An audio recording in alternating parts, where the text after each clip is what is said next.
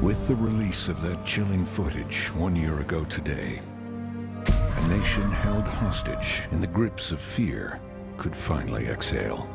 For Joe Carroll's reign of terror had come to an end.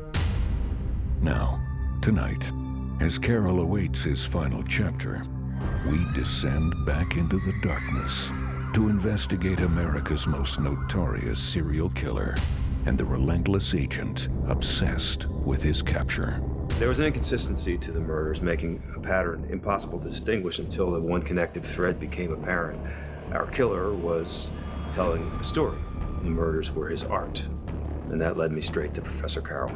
From a fascination with Poe and those first grisly murders that rocked Virginia University, to his killer cult of fanatical followers who rampaged the country, leaving a gothic and gory trail of terror in their wake.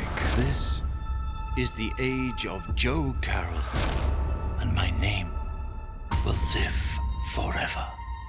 Our national nightmare may be over, but many mysteries still remain. We'll track those final hours as the FBI closed in on Carroll, examine the role killer twins Luke and Mark Gray played in this grisly endgame, and uncover the truth behind Arthur Strauss, the man who mentored Carroll.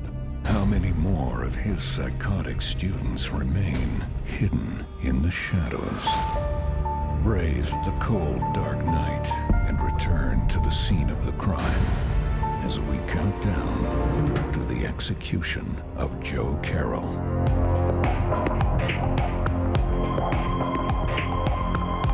There were at least 3 perpetrators involved. It's an active investigation. You think this could be the work of Joe Carroll's cult? Let's not speculate, please. As we now know, the murders that began on the anniversary of Carroll's supposed demise 2 years ago were in fact masterminded by Lily Gray and her twin sons, Mark and Luke. Their murder rampage has been a tribute to Carroll's legacy, but Lily Gray is creating her own legacy. A twisted family of killers convinced Carroll had eluded death, intent on luring this dormant monster out of the shadows.